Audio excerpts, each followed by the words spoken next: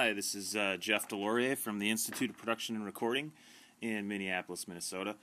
I'm the program chair for the Sound Design for Visual Media department here at IPR, and today I'm going to be showing you how to export an AAF file out of Pro Tools.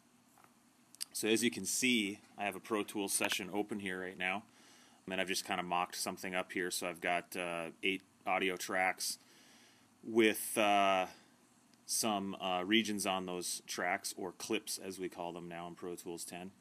And the point of the whole AAF thing is to be able to take your media and your metadata, including your Pro Tools session and all of its regions and tracks, track names, volume automation, pan automation, etc., and be able to open that in some sort of different DAW platform like Cubase or Logic. As you can see, like I said, I've got a session here. Let's just pretend I needed to export this as an AAF out of Pro Tools. Firstly, and probably the most important thing with exporting an AAF out of Pro Tools, is it's based upon selected tracks. So first things first, I'm going to pretend I don't have any tracks selected. I'm just going to go ahead and make sure and select all the tracks I want. Now I'm going to go ahead and option click because I know I want all of them. But you need to be real careful with that because there may be tracks you don't want to include into your AAF. It depends on who you're sending it to and what you want them to be able to manipulate or see. So in this instance, everything. So I'm going to option click. But you could hold down Command and get real picky with what tracks you want to export to be included in the export. So from there, I'm going to select the tracks. From there, I'm going to go File, Export, Selected Tracks as New AAF or OMF. And you're going to get the Export to OMF or AAF output or export dialog box. Here you're going to be able to select AAF or OMF. AAF, Advanced Authoring Format, a newer file format, more open source kind of file format, open standard. OMF actually is OMFI, most of the time abbreviated as just OMF. The file extension is also just OMF. .AAF for the AAF file. OMFI standing for Open Media Framework Interchange. Nowadays, AAF is becoming a lot more commonly used. It's more compatible with a lot of different forms of software. OMFI is kind of going away slowly but surely, though a lot of software does still support the OMF standard. I am going to choose AAF. You're going to select whether or not you want to enforce Avid compatibility based upon whether or not you're exporting this to an Avid Media Composer workstation. In this instance, I'm not, so I'm going to uncheck it. If I do check this, it forces a whole list of items or things. That list is actually in the Pro Tools curriculum for 210p and 310p. And it's also in the user guide for Pro Tools 10 as well. So in this instance, I'm actually going to not enforce Avid compatibility. And I'm going to keep the frame rate the same frame rate as my current project is. I could change it in this AAF export if I want, but remember you could get into trouble with that, this changing your the project's frame rate. Quantize edits to frame boundaries. Again, if I'm going over to a picture editing system like Avid Media Composer or Final Cut Pro, in this instance I'm not, but if you were, what this is going to do is actually, as you can see my mouse cursor here, it's actually going to quantize the head and tail of the clip to a frame boundary. Actually just the head, I apologize. It's going to quantize the head of the region to a frame boundary, so that in that instance you actually have a region that's locking to a frame, a video frame boundary, instead of an audio sample boundary, because Media Composer works in frames, Pro Tools works in samples. So we want to lock to a frame boundary if we're going over to a picture editing system. And again, I'm not going to a picture editing system, so I'm not going to quantize edits to frame boundaries. Also, you could apply some sort of sample rate conversion if you wanted to change your sample rate. Typically, we don't. In this situation, I'm not going to apply sample rate conversion. I could actually also convert to different file types. I could also create an embedded AAF or OMFI, which in that instance, you'd actually, the media, the files themselves would be embedded inside of the AAF file. I am not going to do embedded. I'm going to stick to WAV. I'm going to do as little conversion as I can here. Bit depth I could change to 16. I'm going to keep it at 24. Copy option, I've got a couple options here. I can link to the source media, meaning when I export the AAF, I'm going to link to or continue to point to, or I should say the AAF or OMFI that's exported is going to link to the media files where they exist on my hard drive currently on this computer. If I choose copy from source media, that AAF or OMFI will be exported along with copies of all of the media files for that project. And that's what you'd want to use if you were, exporting this up to a server or to an external hard drive that you were then going to unplug and give to a friend so that they can open it up on their system. Consolidate from source, copy real quick will include all of the media, whether or not it's being used in the timeline or not. So that's something to think about. A lot of times you can have a lot of regions in your regions list, and a third or a half of them are being used in the timeline. So if you choose copy from source media, it's going to include all of those, which could chew up a lot of extra space that you didn't need to. That's where consolidate from source media comes into play. Consolidate from source media is actually going to only copy the media files that are actually on the timeline, being used on the timeline. So that can save you a lot of space, as well as act as a certain sort of security measure, so that the person you're sending this AAF export or OMFI export to can only get or see the media that's actually on the timeline. In this instance, I'm going to link to source media because of the fact that I'm going to export it on this computer onto this computer that I'm on right now, and then I'm going to open it on this same computer. So there's no need to create a duplicate copy of the media files. Handle size, what this does for you is it actually, if you look at my mouse cursor here, it actually will, on your audio files as they're exported, provide a little bit of extra audio at the head and tail of the clip, giving you a little bit of extra audio at that head and tail of the audio file, I should say, so that when you import that audio file or open it up in the next application and you're looking to trim the region out or clip out or potentially do some sort of crossfade, you have a little bit extra audio there to work with. Because sometimes if your handle size was set to 0 and you export and you try to do some sort of crossfade or trim it out, there's nothing to be trimmed out. So the default's 1,000 milliseconds, and I've always had really good luck with that, so I'm going to roll with that. From there, your publishing options for the AAF or OMFI will come up. I'm going to name the sequence, which is just fine the way it is, AAF export. Comments. From there, I can actually type in, mix, or let's say sound design as of 11/5/12. All right, hit OK.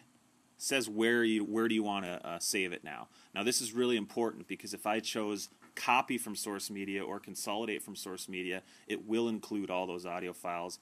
If I chose embedded, that's one thing. It's going to export the AAF file, and inside of that AAF file will be all of the media files embedded within. So it doesn't create much of a mess when you do an embedded AAF or OMFI. But when you do copy from source media or consolidate from source media, you'll have the AAF file, and then all beside that AAF file, all of the media files, which could be hundreds if not thousands depending on how big your project is. That could create a huge mess in the directory you're exporting to. So the first thing I do is create a new folder, and I'm going to call this AAF export.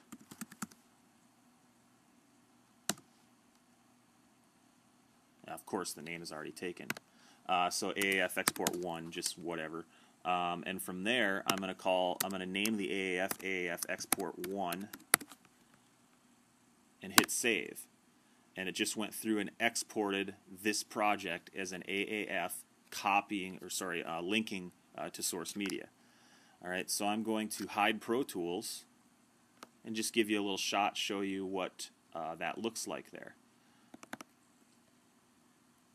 So if we go to my Documents folder, you can see that there's the AAF Export Pro Tools project. But if I go to AAF Export 1, that's the folder I created, and you'll notice there's an AAF file in there, Advanced Authoring Format .aaf. That's kind of my generic, quote-unquote, generic session document. And you may go, well, where are all the media files? Well, remember, I linked to source media. This AAF is referencing the media files in my audio files folder and video files folder of my Pro Tools project. If I chose consolidate or copy from source media in this AAF Export 1 folder you see here, I would see an AAF and a bunch of media files alongside of it if it was copy or consolidate. And if I chose embed, you would see the same thing you see here. It's just that inside of this AAF you would have all your media files folders, media files. And another dead giveaway here is that the size of this this AAF export here is 481 kilobytes. That's a dead giveaway that that AAF file is not embedded. There's no media files inside of it. However, if you saw something like, 3 gigabytes or something like that, that's a dead giveaway that, hey, there's something embedded inside of that AAF, some media files. Alright, so from here, you can see that I exported that AAF. Now I'm going to show you how to import an AAF into Pro Tools. So, close that out, go back over to Pro Tools. In this instance, I'm actually going to Shift-Command-W, close my Pro Tools project here. I am going to save it and leave Pro Tools open. And from here, I'm actually going to literally, multiple ways you could do this. I could just find the file, the AAF file in its directory, and double-click it with Pro Tools open. I could also have a session open in Pro Tools and double-click it that way and import into the current session that's open. But let's just do this. Let's just say you're starting from scratch in a new application, pretend it's Logic or something else, or let's say an AAF or OMFI was exported from, like Cubase, and I'm bringing it in now into Pro Tools. So I'm just going to make sure Pro Tools is launched, completely open, and then I'm going to find the AAF and double-click it.